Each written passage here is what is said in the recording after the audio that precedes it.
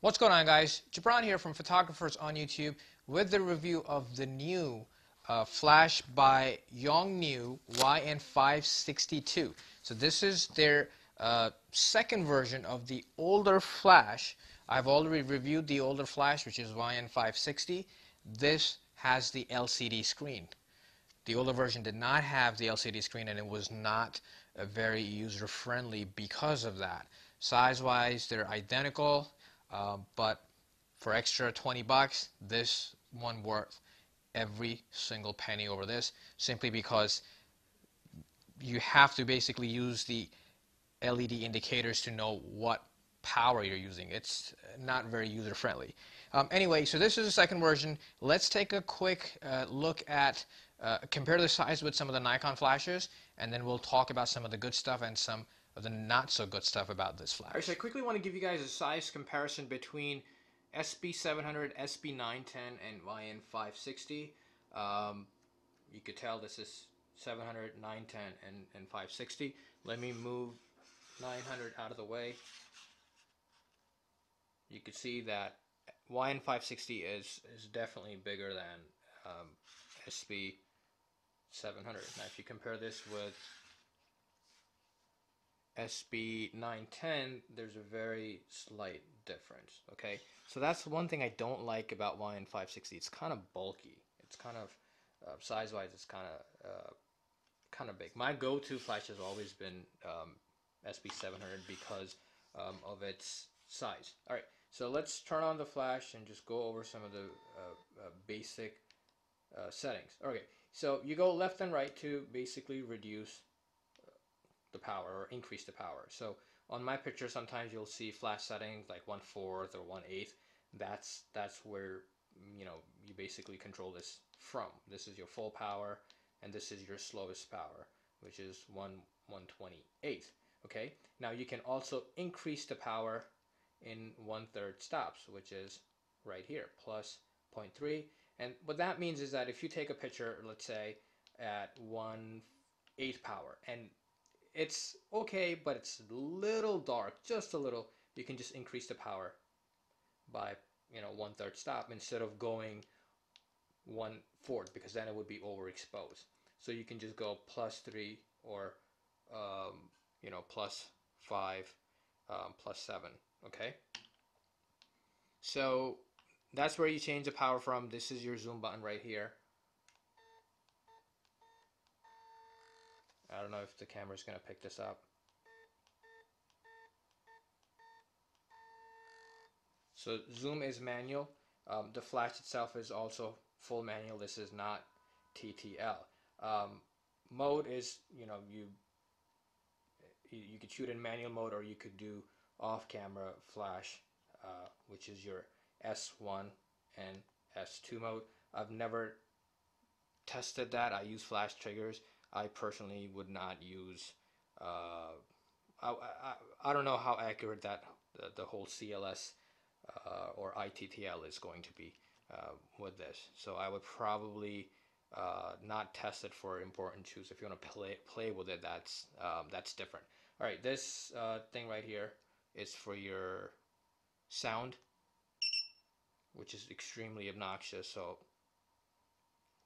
keep that off.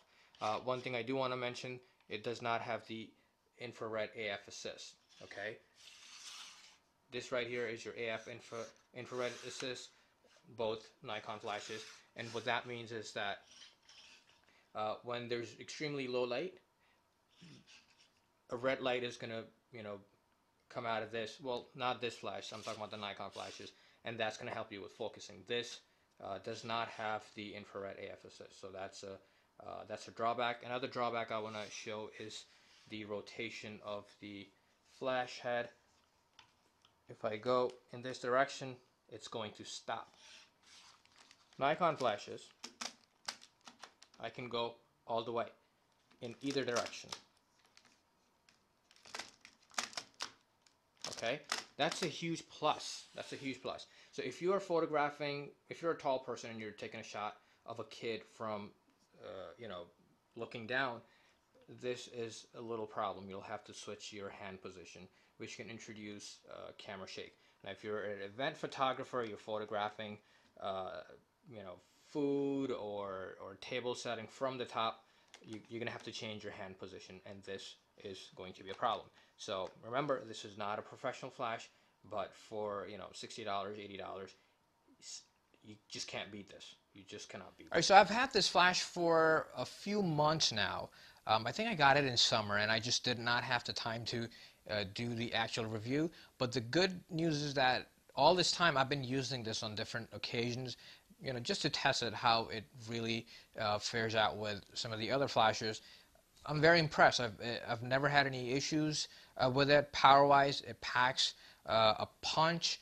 Danny and I, we were at this event a couple months ago, I believe, and the ceilings were like at least 30 feet high, and low light situation. So I used the flash at full power, and I had no problem with the exposure. Now the shot that you see of Danny, obviously it's not a portfolio shot, it's just a quick test shot, just to give you an idea that at full power, f4, low ISO, ISO 400, you can still take great pictures, even with really high ceilings. So power-wise, I did not see any issue.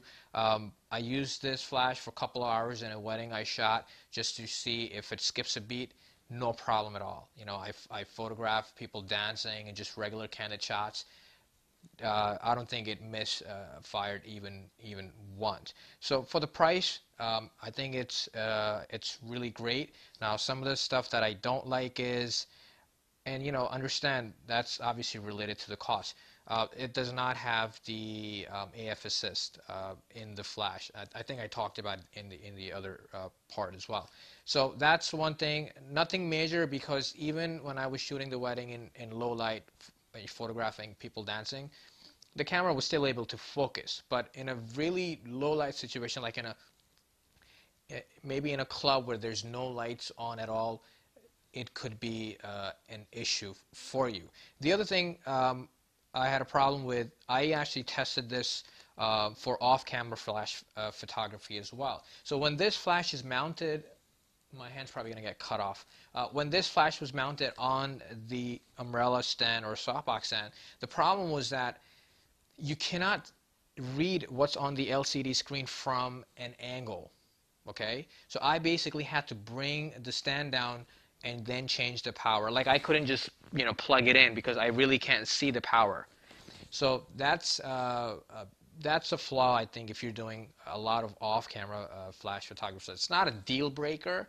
You have to consider the price as well. The cheapest Nikon flash is $330. The cheapest Canon flashes, I believe, is like $300. This is $60, $80. So for the price, especially if you're starting out, you cannot beat this. And get this flash, learn the basics, get your feet wet, get comfortable with flash photography, and then if you feel that you need to upgrade, then you can get some of the branded flash. So if you already have a branded flash, this could be a great backup for you. If you don't want to spend another $300 on a branded flash, this could be a great backup as well. So definitely look into this. The link is posted on my website. If you do plan to purchase it, please use that link. I would really appreciate that. And if you like my videos, this video or any other video, please give it a quick thumbs up and share it with your friends. It doesn't hurt to share. People learn through these videos. It's a great way to share knowledge. Okay, hope all is well, and I'll talk to you guys later.